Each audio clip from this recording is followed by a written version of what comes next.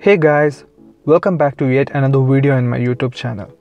Couple of days back I uploaded a video on how to use wired Android Auto on your Android stereo player. So that was using a wired method. Now I'm going to introduce you how to use wireless Android Auto on your Android HeadUnit. This is not much complicated process as you might thinking, but it involves 2 to 3 steps and you have to repeat those 2 to 3 steps every time when you are using wireless Android Auto. This method is also uses the app which we installed during the wired method of Android Auto, that is the HeadUnit Reloader app. We will be using the same application for this method as well. So first step is to do few settings in your mobile phone, which I'll be showing now. Go to your mobile phone settings, search for Android Auto,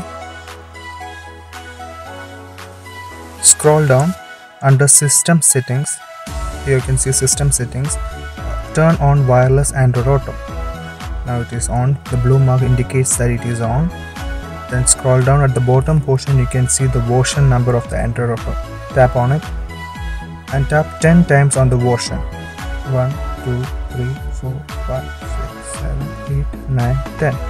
Until you can see mine is already activated, that's why it's not showing anything, and you have to tap on it 10 times until the developers mode settings is activated. Then on the top top right corner you can see 3 dots, right? Tap on it and you can see start HeadUnit server. Tap on start HeadUnit server. Now the server got started and that's it. After starting the Android Auto server, turn on your Wi-Fi hotspot in your mobile phone.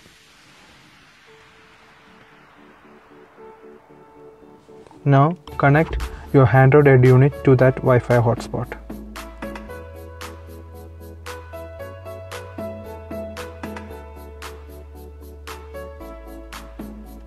Now go to the application HeadUnit Reloader. Now tap on the Wi-Fi option.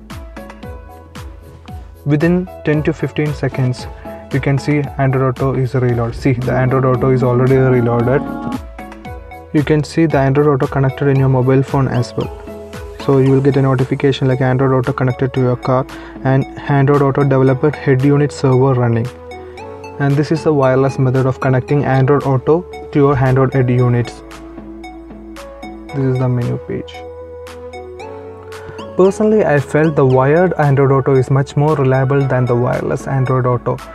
I tested both the one, but the wireless Android Auto got crashed couple of times. The navigation got automatically exit. And it's completely your personal choice. If you don't want to clutter your car's interior with wires, then you can definitely go for the wireless one.